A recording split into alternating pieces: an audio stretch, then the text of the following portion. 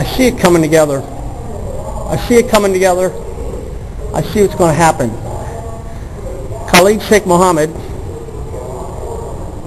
will get a mistrial. He will receive a mistrial because his advocates, his attorneys,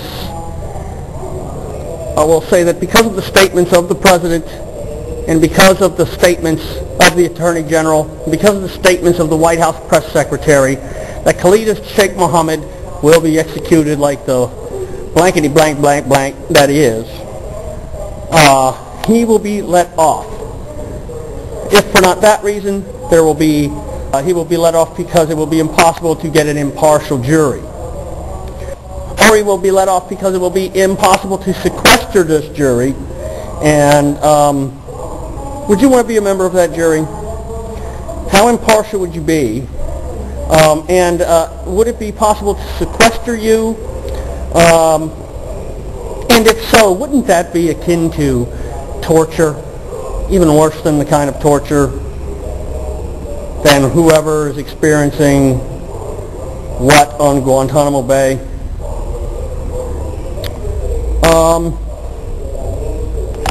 Nextly, he will be, if he receives a mistrial, he walks, he gets off, and then he returns to his homeland, a hero.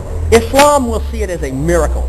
Islam across the Islamic world, who have sympathies for Al-Qaeda, who thought 9/11, the bombings were good, and who are down with them, and who are down with more terrorism, and who want Israel thrown into the sea, the little Satan and the big Satan eliminated, they will be rejoicing across the Ummah, from Indonesia to Morocco, across the Indian Ocean, across Africa, across the Middle East. The Islam is going to thunder with joy. And they will become rampant in all kinds of countries around the world, including England and other parts of Europe. He will return to some place like Tehran. Khalid Sheikh Muhammed I'm talking about, okay? Some place like that, some deep, powerful. Iran and Iraq will come together. Bombs will be dropped on our troops in Afghanistan, wherever they're pigeonholed up and surrounded, at Camp Leatherneck and other places. Battleships of the Navy in the Persian Gulf will all simultaneously be attacked. Oil fineries across the Middle East will go up in flames. Any place where the Americans get their fuel from will be destroyed. The troops will be stranded on the ocean and in Afghanistan and in other locations that are in the Muslim world. They will be attacked. And America will be nuclear bombed.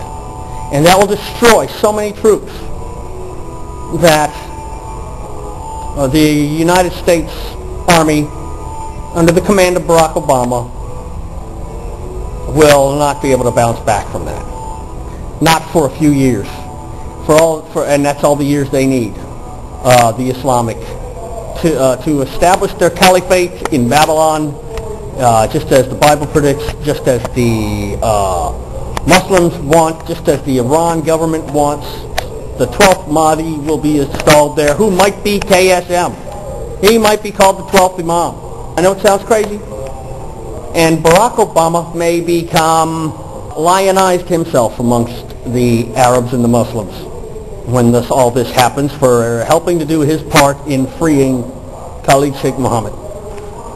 But it will be looked on as a miracle in Islam if it is allowed to happen. If Khalid Sheikh Muhammed walks, it will be a miracle for Islam. It will be, and it will prompt them to spur on their coming miracles that they want to. It's like the 12th Imam caught in the well, see? KSM is the 12th Imam caught down the well. He must be released, saith Mahmoud Ahmadinejad. And Osama bin Laden's family is in Tehran. So he's there too, probably. And they'll all come together, man, in a few years. They'll all come together when this trial ends See ya. See if this don't happen.